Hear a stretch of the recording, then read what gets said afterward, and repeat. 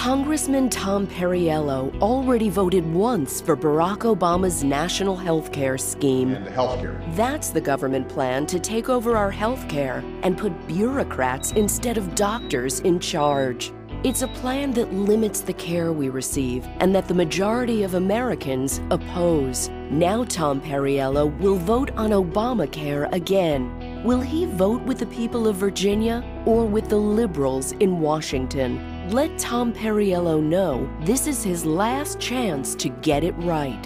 Call him, write him, tell him to listen to the people. Tell him if he votes against the people again, he will lose. And he deserves to. Americans for Responsible Healthcare paid for and is responsible for the content of this advertising. Not authorized by any candidate or candidates committee. Americans for RHC@gmail.com.